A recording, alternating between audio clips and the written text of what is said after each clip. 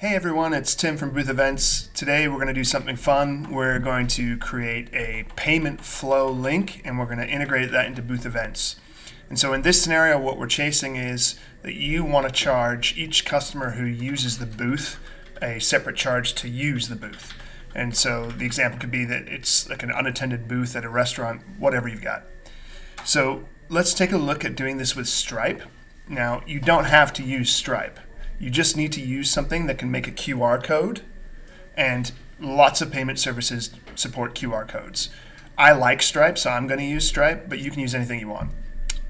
So here I am, I'm signed into a test Stripe account that I'm on, and on the dashboard here today, what we're going to do, and I'm on test mode. If you're doing this for real, you don't want to be on test mode.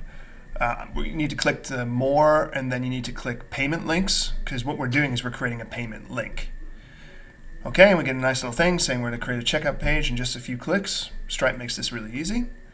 So I'll click next, and it is a product or subscription. That's the right type. And of course, I need to add a new product for this because I haven't done anything. So let's call it like a single booth session.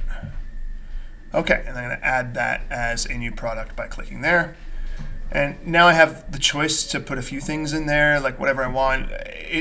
These aren't going to be shown in the app, but they are going to be shown in the payment flow. So my recommendation is you can fill these in when you have time. You can go back and do them afterwards as well. But for now, let's just put in a price. We're in Canada, so we're going to keep it in Canadian dollars. You'll probably want to put it somewhere else. And you want this to be a one-time price. Okay, so we'll just go ahead and add the product, and there we go. And I'm not going to do any of these other things. I don't want to make this complicated for this example. You can figure out what you want to do. Okay, so now I've created a payment link, and here you can see I have this payment link. And Stripe makes it super easy. There's this QR code button. I'm going to click that right there, and then I'm going to click download the image. Okay, let's save that in my downloads real quick. Okay, so what that means is I've now got that image saved. So now I'm going to go over to Booth.Events. So here I am signed into Booth.Events. Let's create a new event. We'll call that test payments, and we'll create that.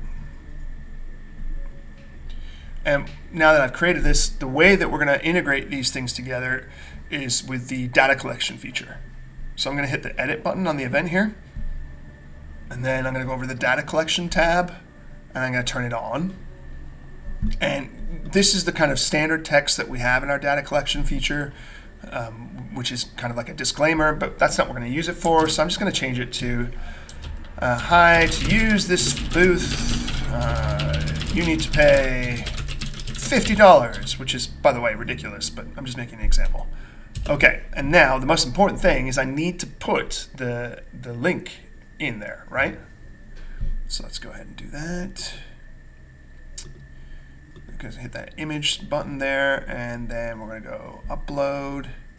I'm going to browse my QR code. There it is. I'm going to stick that in there. Save. Boom. Okay. All right, and now by default, it's not going to only show this. It's going to kind of collect all of these details. And my guess is that you don't necessarily need to know their names, so I'll just take those out. But you can change these however you want. So I'm just going to simplify this really big.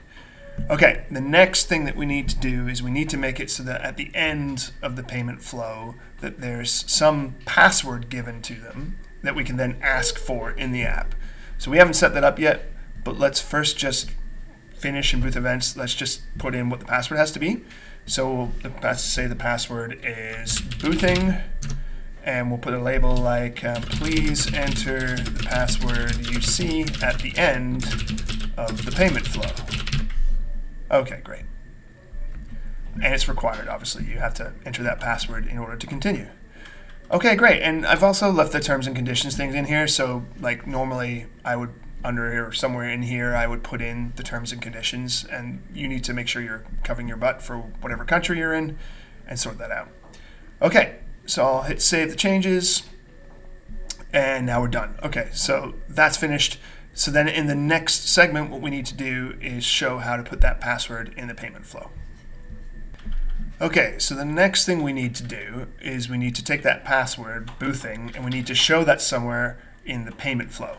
So I've gone back to Stripe here, and I'm on my payment link that we just created and we grabbed the QR code for. And what I'm going to do is I'm going to go over here to these three dots, and I'm going to hit the edit button like this. Now once I'm in here, I have some options here. I'm going to click on this option, after payment.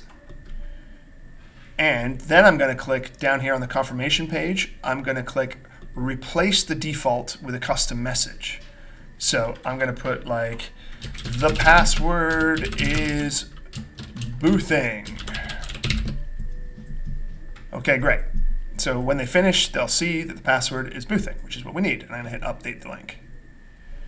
Okay, great. That's it. We're all set. So now let's see what this actually looks like on the iPad. So now here I have the iPad running the Booth.Events app, and I'm going to launch this event that we created, and you'll see what happens now when I press one of the buttons, like say photo. I get this pop-up, and there's the message that I typed in, and there's the image that I put in.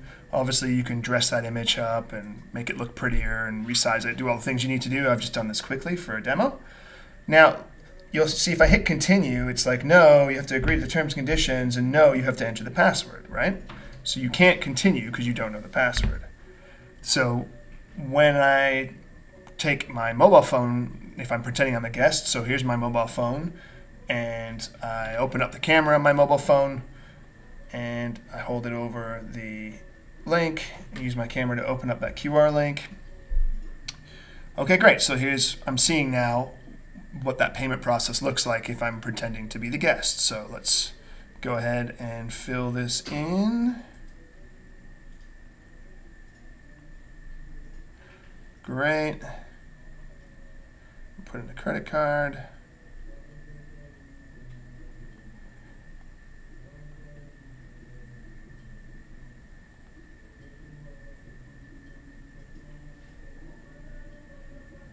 Okay, great. So I'm going to hit pay. This is obviously just a test payment, but it's a great way of testing out our flow to see how it works. Okay, great. Now I can see this page right here shows me what the password is. The password is boothing. Okay, and now if I go into the app, if I pretend I'm the guest, I'm now at the iPad and I'm typing that password in. So I'll type in boothing and hit next, continue. Boom, off I go. I can select my template and take my photos. Okay, so that's how you can integrate a payment link into the flow for Booth.Events so that you can get paid for each session. Hope that helps.